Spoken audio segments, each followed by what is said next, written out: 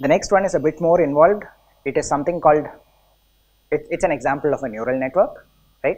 For those of you who have done some reading on the background of image processing, you would know that AlexNet in 2012 was sort of the neural network that triggered the whole deep learning craze, right? Essentially what it showed was that by using a deep network, one with many layers, you could get performance that completely outclassed any other approaches that were used for image processing, to the extent that within a year or so, all the traditional methods that were used for image recognition had basically been dropped and people had switched over to neural network based systems.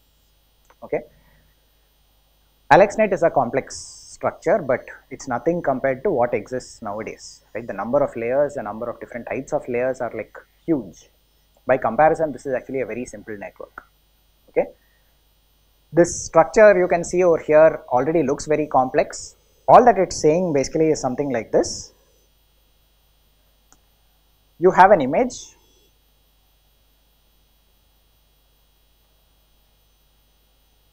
which is actually something like a 224 pixels by 224 pixels by 3 colors. Okay, and what you do is implement certain kinds of convolution operations on this. Okay, a convolution operation can be thought of as, you basically take a small square and impose it on top of this and do a point by point multiplication. Okay, so this unit over here could be something like 11 cross 11 cross 3. Okay, so 11 cross 11 cross 3 block of coefficients.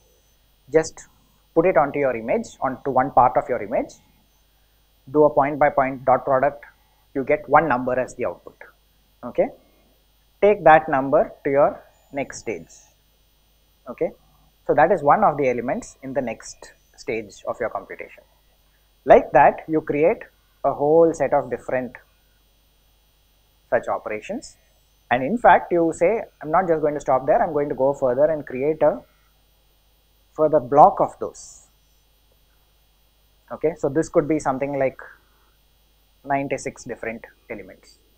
Okay, so that essentially it was what it says over here. The 224 cross 224 cross 3, the input image, is put through 96 kernels of 11 cross 11 cross 3 with a stride of 4, right? I'm not going to go into the details of this because it will just take too much time. We'll get to this later and actually go through the calculations at one point. But roughly what you can see is, in order to compute one kernel, right, out here, you can see that it involves 11 into 11 into 3 multiply adds. That is to compute one dot product, one output over here.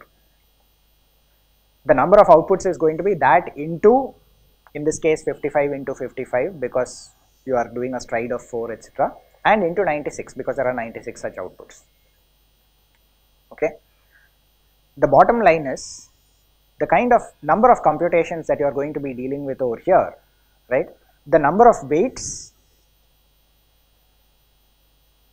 just in this first layer is approximately 35,000 or so, right. The number of computations is a few million, right. I don't remember the exact number, I think it's somewhere around 10 million or thereabouts.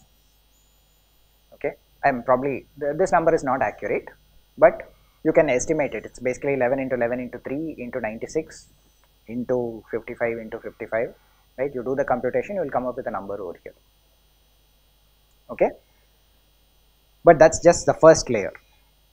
After that, you have 4 more such convolutional layers, and then you have 3 so-called fully connected layers. A fully connected layer is literally, as the name suggests, you have n inputs, m outputs, n into m connections.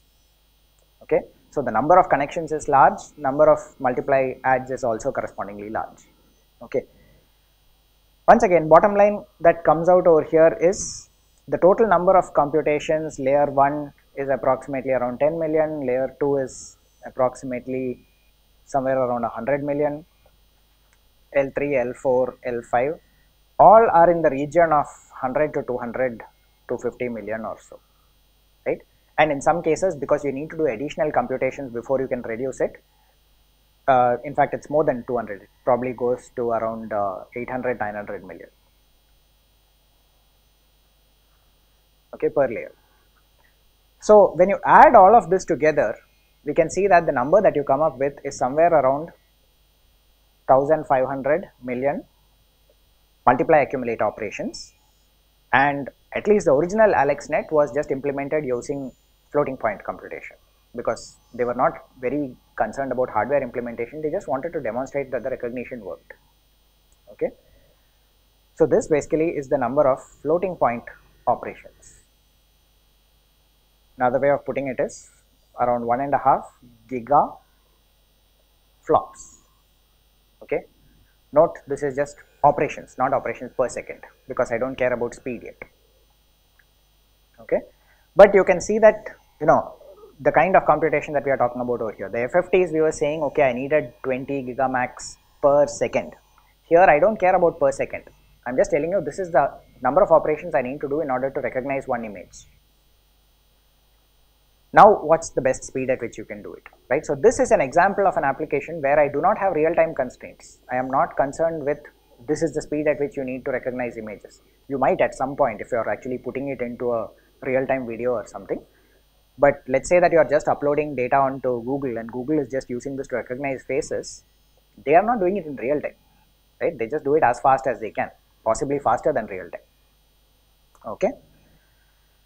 So what this means is the number of parameters, by the way, is also something that you can estimate. It turns out there are a few million, around like 10 million parameters or so that need to be stored in order to implement all of AlexNet. Those parameters that I'm talking about are basically the weights on each of those layers. The number of M flops we saw is somewhere around 1500 to 2000, somewhere in that range. Now we saw this number around, let's say 2000, okay, 2 gigaflops, okay. So that's the estimate that we have got right now from our computation. There's one website over here where this person has basically gone and done benchmarking of networks. This is a couple of years old, so it's basically they have data from 2016 and have estimated that there is one particular GPU, the NVIDIA Pascal Titan X, which is pretty much the top of the line as of that date, which was capable of a peak performance of 10 teraflops, okay. And the time that he observed for running one instance of AlexNet, basically recognizing per image, was approximately around 5 milliseconds or so, alright. So let's do the math. 10 teraflops peak into 5 milliseconds is 50 gigaflops, 50 billion floating point operations. Where did the remaining 48 go? Okay, because what we are saying is one image on AlexNet should have taken us 2 gigaflops. The processor is capable of handling 10 teraflops. It took 5 milliseconds. Within 5 milliseconds, the peak performance could have been 50 gigaflops, 50 billion floating point operations. But we only recognized one image, which is 2 billion floating point operations. Okay, what happened to the rest? Okay, and this is one of the crucial things that we'll have to understand as we move forward. The answer, if you think about it, is fairly simple. This 10 is a peak number. Ideal situation, all numbers sitting in registers, all you are trying to do is load them into your ALU, multiply and write the result back into a register. If you keep on doing that, yes, you will get 10 teraflops of throughput. But AlexNet is not as simple as that. I need to read weights, I need to read data, I need to do some computation, I need to store it back into memory. Those memory accesses are not completely regular, they are highly regular but not absolutely regular. Therefore, there will be some latencies involved over there. But you can see the impact. Effectively, what I have got is I have had a 25x reduction in efficiency. From what could have been 50 gigaflops, I have dropped to 2 gigaflops of throughput effectively.